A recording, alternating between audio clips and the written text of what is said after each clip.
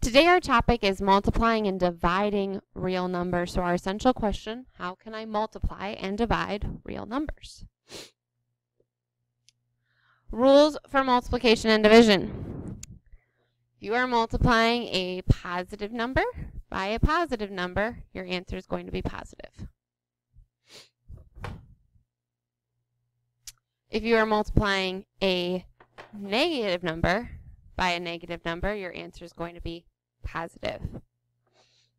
If you multiply a positive number by a negative number, your answer is negative.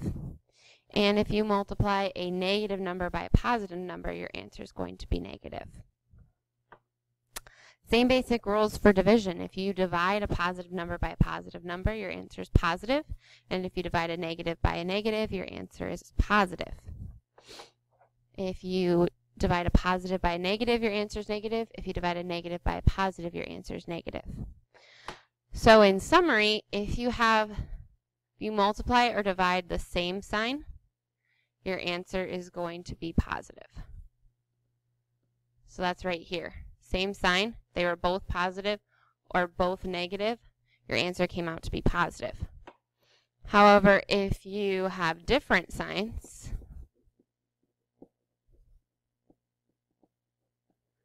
your answer is going to be negative.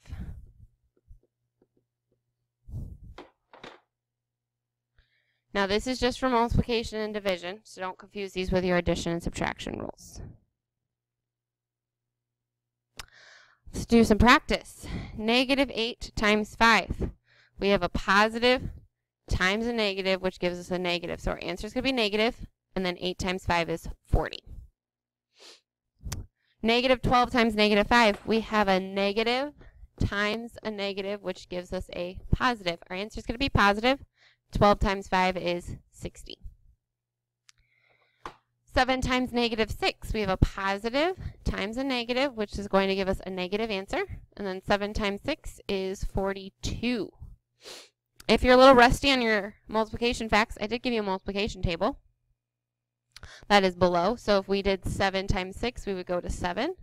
And then find 6, find where they meet up, which is at 42. So if you need that chart, please use it.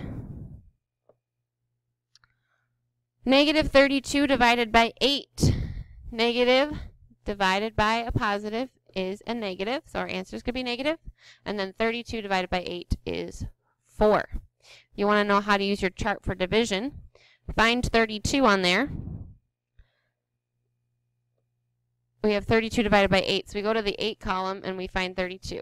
We scroll down until we find 32, which is right there, and then we see where it connects, which is at 4.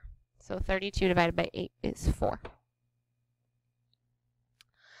-48 divided by -6. A negative divided by a negative, same sign, gives us a positive answer. 48 divided by 6 is 8. -56 divided by -4. We have negative divided by negative, which gives us a positive answer. 56 divided by 4 is going to be 14. -3 times 5 times -4. We're going to start with this -3 times 5 piece. Negative times a positive gives us a negative.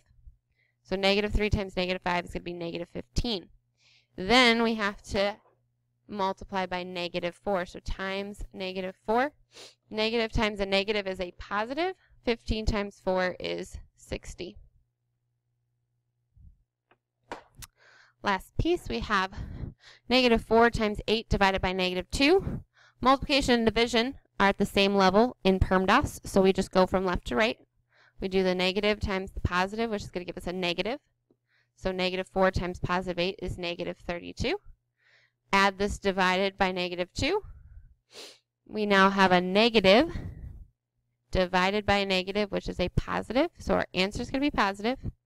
32 divided by 2 is 16. So our answer is positive 16.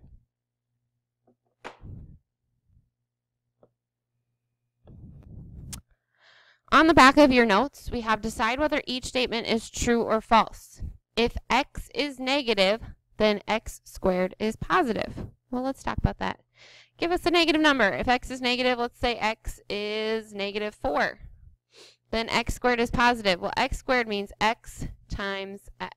So we would do negative 4 times negative 4. A negative times a negative is a positive. So this would be positive 16. So it does come out positive, so this would be true. If the product of 3 numbers is positive, then all 3 numbers are positive.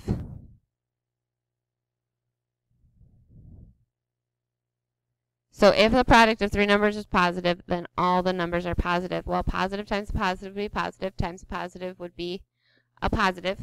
But is that the only case that that would happen? No, because if we did a negative times a negative, that would be a positive, then multiply by a positive, then that would also give us a positive. So this is false because it's not the only case that that would happen. And then last, if the product of 4 numbers is 0, then at least one of the numbers is 0.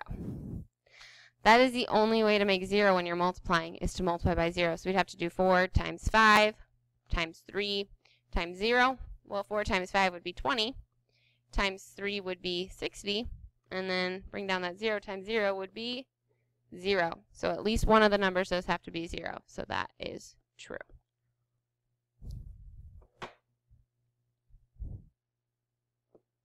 Last piece, error analysis. That means find the error. What did they do wrong? Ms. Tidrick had this problem, but she made a mistake. And you need to find it and correct the error. So if we look through this problem, describe and correct the error and simplifying the expression. So we start here. This is where we start. Remember, this fraction by right here means to divide. So we're doing negative 12 minus 18x divided by negative 6. So we're really dividing both pieces, so we can split it up into 2 groups. We can do negative 12 divided by negative 6 minus 18x divided by negative 6. All right, well then we say that negative 12 divided by negative 6 is negative 2.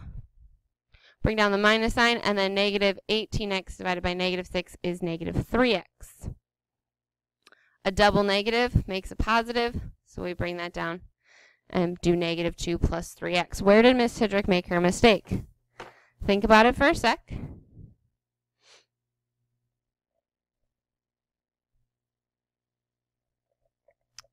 All right, let's double check that division. Negative 12 divided by negative 6. A negative divided by a negative is a positive. Right here it should be positive 2, not negative 2. So this final answer should be positive 2 plus 3x. We need to make sure we're doing our division and multiplication correctly when we're working with positives and negatives. All right, that's all the notes I have for you today. Thank you for watching this video, and please subscribe to my YouTube channel.